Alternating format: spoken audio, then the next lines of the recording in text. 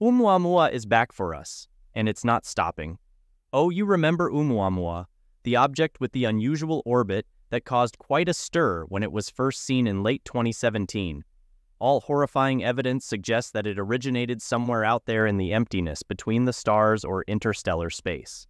Now, scientists have expressed alarm about the object's potential impact on Earth due to its terrifying nature and movement, with some theories suggesting it could be an alien battle spacecraft. Are aliens trying to spy on us? Could Oumuamua be an extraterrestrial comet preparing to destroy humanity, or a spacecraft destined to conquer us? Join us as we explore how Oumuamua isn't stopping and its incoming impact. What image or idea does the term alien probes evoke for you? Perhaps it's reminiscent of 1960s abduction tales, where extraterrestrial surgeons use surgical instruments to probe and prod human subjects.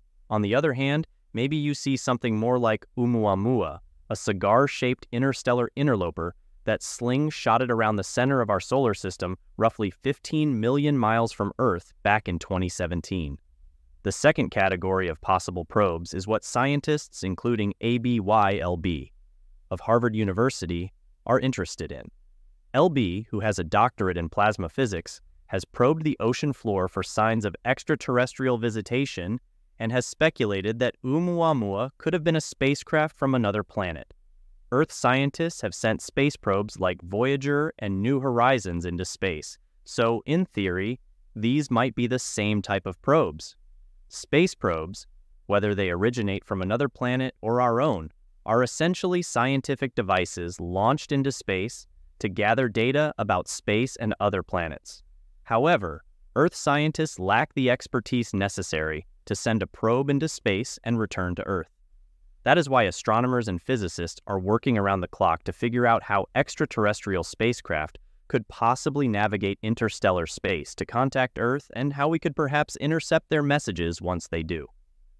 Two big obstacles would stand in the way of an extraterrestrial civilization's desire to send a probe to Earth: distance and time.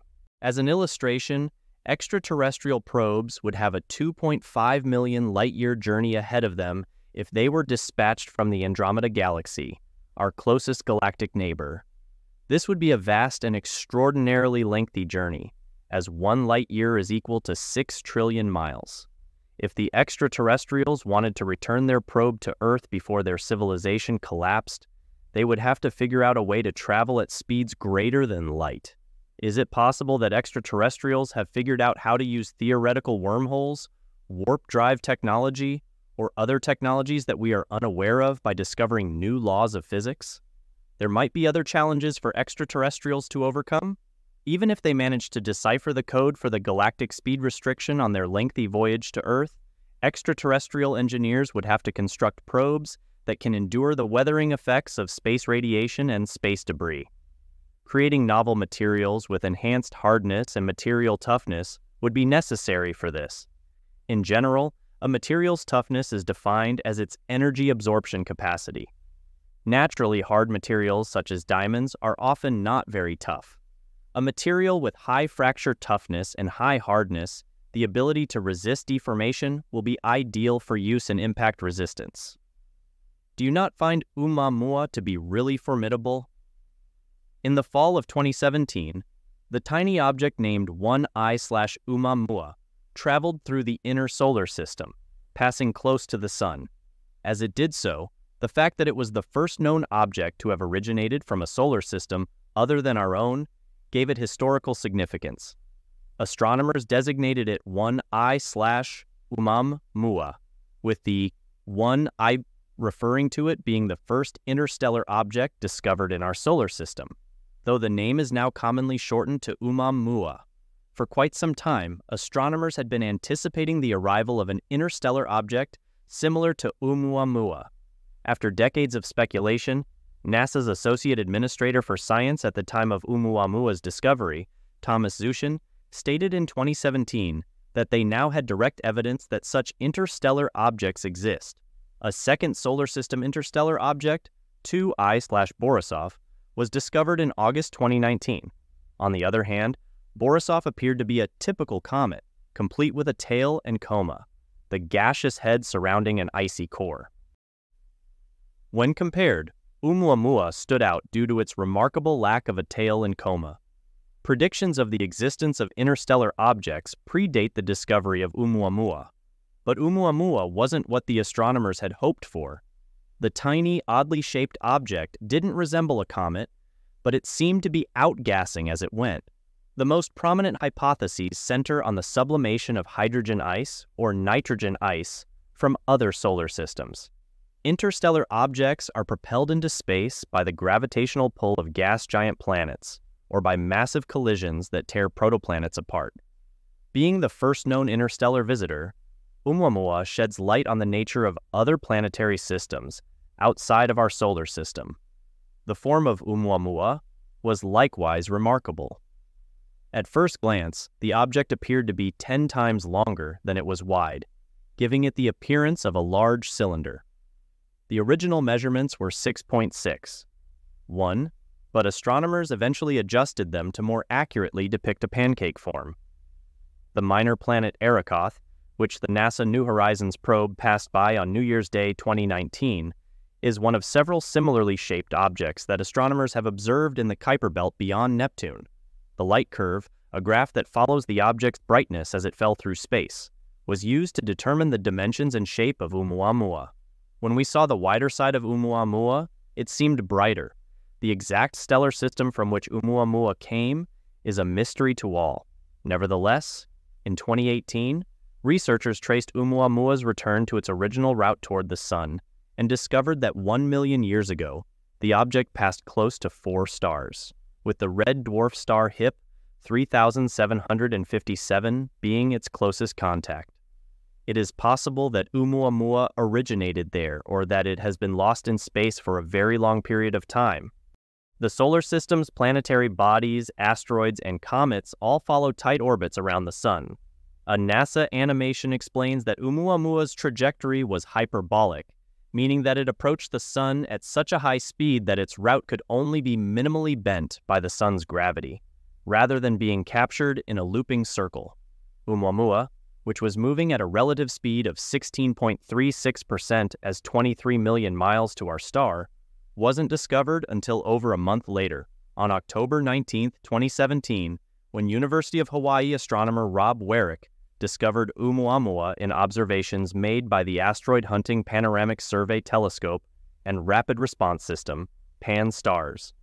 At that time, Oumuamua was 21 million miles from Earth, and its trajectory eventually brought it as close as 15 million miles from that point. The extraterrestrial guest has been making its way out of our solar system, with NASA detailing how Oumuamua was propelled to a speed of 54.2 m/s by a gravity boost from the Sun. The window of opportunity to observe Oumuamua was minimal, lasting only a few weeks due to its small size and rapid motion away from Earth. The Hubble Space Telescope was the instrument that could follow it for the longest period of time. By merging data from 2 of the world's largest optical telescopes, the Very Large Telescope in Chile and the Gemini South Telescope, the finest photos of Oumuamua, like this one, could reveal the star as tiny as a speck. Now, well outside of Neptune's orbit, Oumuamua is making its way toward Pegasus. Our telescopes can no longer see it, since it is whizzing by the Kuiper Belt, a ring of frozen objects close to the solar system's periphery. Could it still come back toward Earth? What if it's an alien probe? What exactly Oumuamua was is a matter of conjecture. When the gravitational waves of roving gas giants wrenched Oumuamua out of her orbit, we know it was an object ejected from a planetary system outside of our solar system. It was believed by astronomers prior to the discovery of Oumuamua that interstellar objects like 2I/Borisov would resemble comets. For a long time, astronomers assumed that Oumuamua was just a dead comet whose volatiles or gases with low boiling points like water evaporated over billions of years, either while it was still in its original system or while it was close to other stars. Since it didn't produce a cometary tail, on the other hand, Oumuamua's non-gravitational acceleration was detected by the Hubble Space Telescope as it departed from the Sun. Since comets often emit water vapor and dust in a tail, which provides them an additional boost, this is a normal occurrence for comets.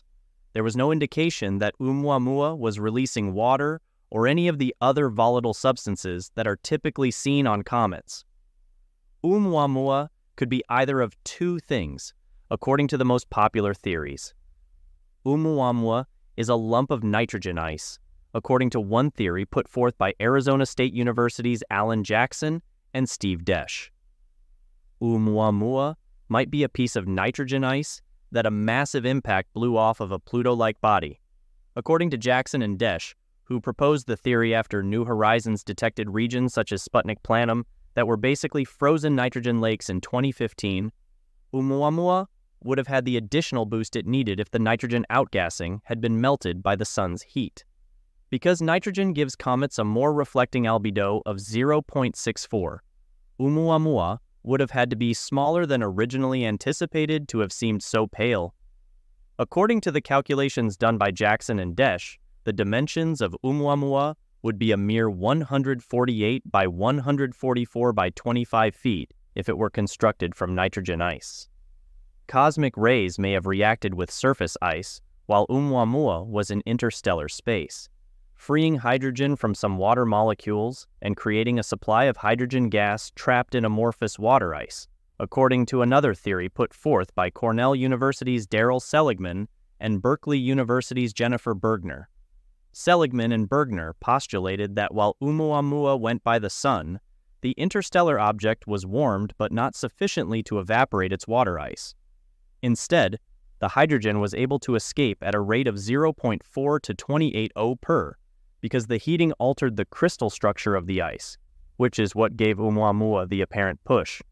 This would also clarify why Oumuamua didn't appear to have a dust tail. The dust would have remained trapped in the water ice. Astronomers AIL and Chim Bialy of Harvard University have proposed a theory that Oumuamua was actually a solar-powered spacecraft. Based on the non-gravitational acceleration, the numerous peculiarities of that extraterrestrial guest would be satisfactorily explained by an artificial origin. The course that Oumuamua took suggested that it is not local. How big or what shape Oumuamua takes is a mystery, since a detailed photograph of the visitor was not possible. Astronomers must rely on its brightness as well as their understanding of the reflectivity of asteroids and comets to make size estimations. Since astronomers have not yet seen a coma or tail surrounding Oumuamua and LB, do not believe the comet scenario is valid. In addition, outgassing would have altered Oumuamua's rotation period, an effect that would have been easy to identify, LB said. But we haven't seen such a change. He also mentioned another potential natural explanation. The apparent movement could be due to the kick that caused Oumuamua to break free from its parent object. If that is really the case, contrarily, Oumuamua has demonstrated repeated non-gravitational acceleration, according to LB. So this kick wouldn't be permanent. As a result, Bay and LB proposed a novel theory. Sunlight could be to blame. The latest analysis found that if Oumuamua is only 0.3 to 0.9 mm thick, the observed non-gravitational movement could be caused by solar radiation pressure. How could a structure be so delicately thin? One such option was proposed by B and LB, a light sail that uses the kinetic energy of photons to propel itself. This technology has already been demonstrated in orbit. In 2010, the Japanese Icaros probe made it to the neighborhood of Venus. In 2011, the NanoSail D2 spacecraft from NASA circled the Earth. And in 2015, the LightSail craft from the Planetary Society did the same. But their primary goal was to test sail deployment. A light sail, Oumuamua could likely survive a long interstellar trip, according to Bay and LB's calculations. Based on the rates at which the object would encounter these deep space fluxes and the concentration of gas and dust in the interstellar medium, the researchers calculated that Oumuamua could potentially travel at least 16,000 light-years from its home system, whichever that may be. The object's origin is still unknown. It should be noted that Bialy and LB do not assert in this analysis that Oumuamua is undeniably an extraterrestrial spacecraft. Nonetheless, they hold this possibility in high regard. Maybe it's an alien spacecraft that has landed on Earth by accident, or it may be a piece of space trash. According to the study, it could also be an active spacecraft that was sent here to examine our solar system. According to LB, there are arguments in favor of the second theory. For starters, Oumuamua's very discovery was something of an anomaly. If the visitor is a member of a random population, stumbling across it the way we did suggests that every star in the Milky Way ejects into interstellar space 1,000 trillion such objects over its lifetime. Loeb said, "These numbers are based on calculations performed by Loeb and his colleagues a decade ago. Our own solar system doesn't shed so many Oumuamua-like objects.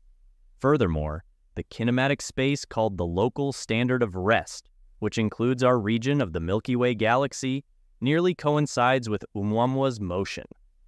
That is the reason why the object's system of origin has remained elusive. We will never be able to use conventional chemical rockets to catch up to Oumuamua as it cruises toward the outer solar system. That being said, it is not impossible that we may get a close look at the object. Our ability to send small robotic probes, equipped with sails hurtling toward Oumuamua at breakneck speeds, could pave the way for a future voyage there. Launching such a vessel in the next few decades is the goal of projects like Breakthrough Starshot. It doesn't matter if we ever catch Oumuamua, but we can learn from its visit and be prepared for the next time anything like these travels through our area by conducting a full-scale observational blitz. The example provided by Oumuamua should also inspire astronomers to take a harder look at other intriguing objects that are in view right now. What could we do in the event that the Oumuamua space probe returns? Is it time to build a Corellian shipyard? If we're to assume that something extraordinary occurred, which is quite the leap in and of itself, it's worth speculating on what we should do if the asteroid space probe comes around again. In order to construct spacecraft capable of pursuing the probe, humanity must get a deeper comprehension of the nature and manipulation of dark energy in the cosmos. One suggestion is to send a craft after the asteroid probe. The challenge is formidable. Oumuamua has a hyperbolic excess velocity of 5.5 AU per year. It will be beyond Saturn's orbit within 2 years. This is much faster than any object humanity has ever launched into space. Therefore, what kind of vessel would it have to be? How far from the realm of realistic physical theory does our endeavor extend? Do we board the ship in space, or do we use fuel to leave the gravity of Earth and then get ready to travel through space? And what should be the method by which we travel through space? Solar sails? A wormhole? The concept of wormholes is fraught with 3 issues.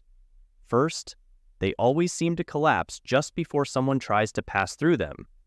Second, wormholes link other universes, not just faraway corners of our own. And third, we have no idea how to construct one. In an effort to cultivate a launch pad in the asteroid belt's periphery, as Freeman Dyson had previously suggested, a ride to Allure, to put it another way, an Allure drive, would make you feel like you're riding a moving conveyor belt through an airport.